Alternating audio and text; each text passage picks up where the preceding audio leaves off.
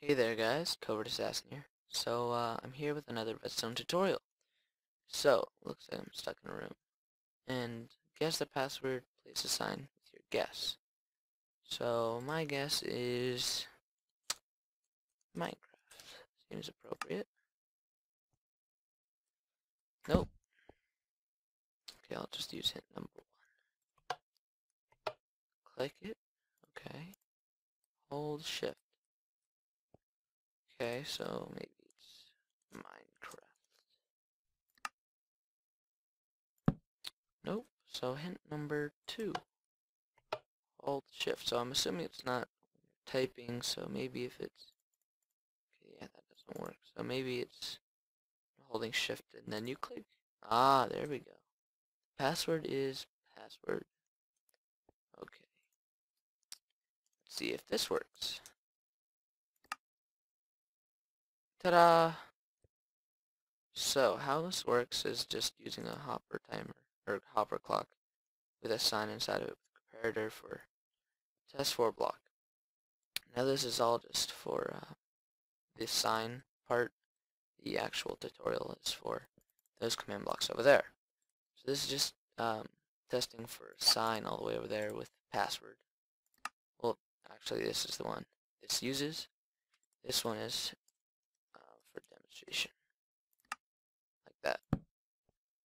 So then once this is, if this is true, then this fires basically, and it powers this, which is just our output, and I just have to teleport me here and get me creative.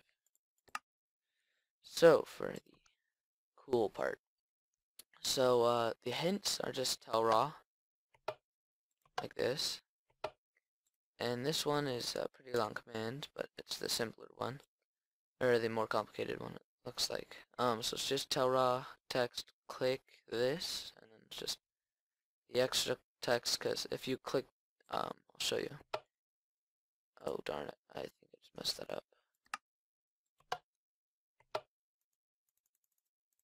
Okay, now it works. Okay, I thought I typed something.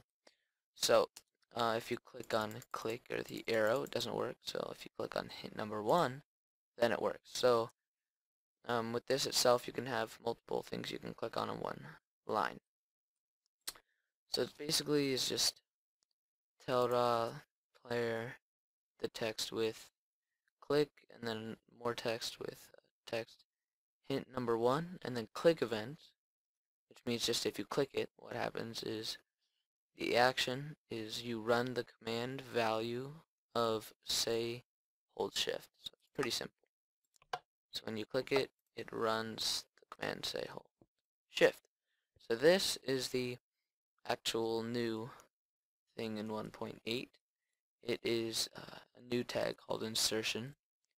So what this does is where it's tellraw player click hint number 2, and this one just got lazy and made it the entire thing you can click on. Then you just do comma, insertion, colon, and then whatever text you want. So if I hold shift and click this, then it says the password's password, and that inserts it into my text box. So yeah, this has many uses. You guys can probably think of quite a few. This is just a very simple one, where it's just giving you hints. So, thank you guys for watching. I hope you enjoyed, and if you did, make sure to like, comment, and subscribe.